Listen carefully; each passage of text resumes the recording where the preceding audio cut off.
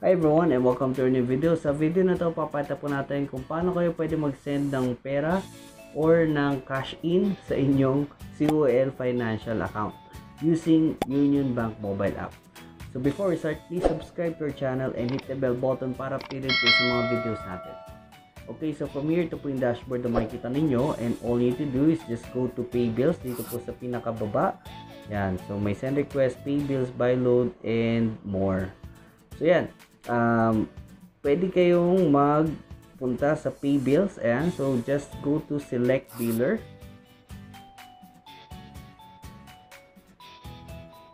Ayan, so kung nag-loading yan, pwede nyo i-click itong select billers. So search nyo lang COL, lalabas na yan. Ay, sa billers list. Ayan, then search nyo COL. Ayan. So from here, makikita nyo na siya agad, COL Financial. And just type in your name, account name. And your COL account number. So kindly make sure na correct yung details. So if okay na kayo, just go to next. Yan, sa upper right corner.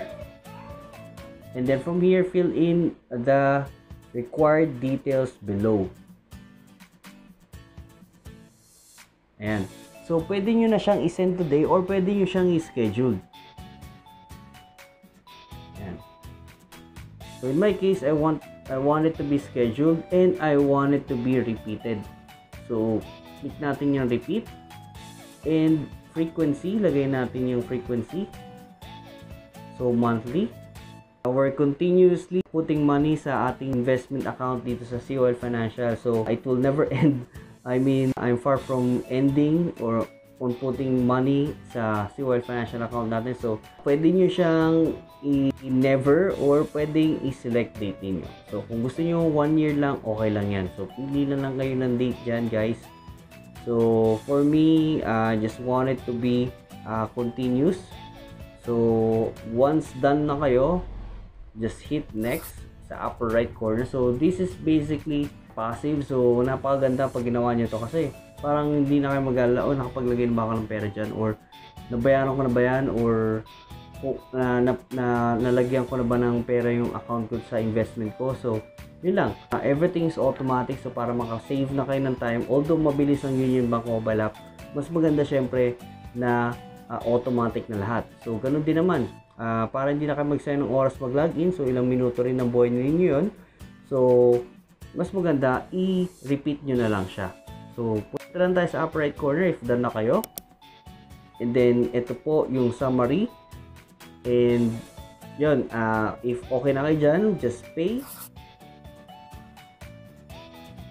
Click that. And yun, very safe, may OTP.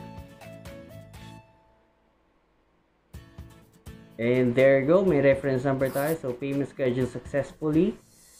And ayun, pwede nyo na siyang i-add to my billers. Also pwede nyo siyang i-share. Yun, para sakaling meron lang nagpagawa sa inyo nito, pwede nyo siyang i-share. And I want to add this into my biller.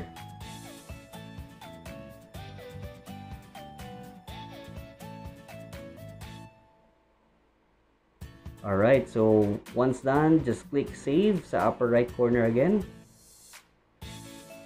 There you go. Click natin ulit yan. Ayun, nandun na siya. And nandun na rin siya sa manage scheduled payments.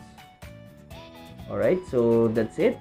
Napakabilis, napakadali. And mag-start na siya sa 15 ongoing until such time na i-trigger ko yung stop. Alright, so that's it, guys. So thank you so much for watching, and again, subscribe to our channel and hit the bell button. If you do have questions, please do comment down below, like the video and share the video. Thank you so much for watching. You have a good day.